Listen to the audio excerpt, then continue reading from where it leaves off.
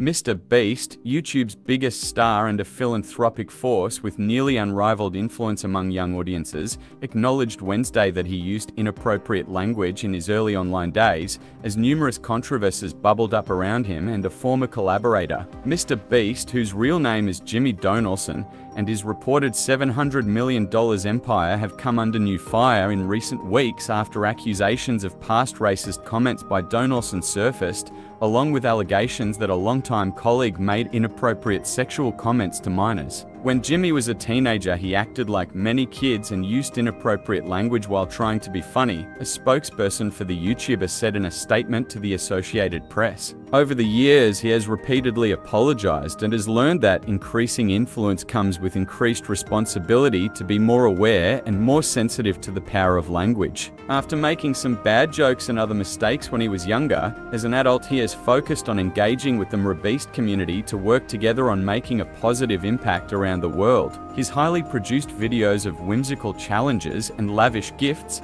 often accompanied by expressive thumbnails and punchy titles, have drawn a record 307 million YouTube subscribers. His latest uploads include Ages 1-100 Decide Who Wins $250,000 and I Built 100 Houses and Gave Them Away, which, like most of his videos, garnered more than 100 million views. The philanthropic sector has received this content with a mix of praise for encouraging direct generosity and criticism of exploitative inspiration porn. Donaldson's greater ambition made itself plain in recent years through the launch of his snack brand Feastables, a branded burger chain with reviews bad enough that he sued the company behind it, and an Amazon Prime Video deal for a 1000 contestant reality competition show. But before overtaking YouTube with his often absurd charitable acts, Donaldson built a sizable following as a gaming content creator who sometimes interacted with viewers on live streams.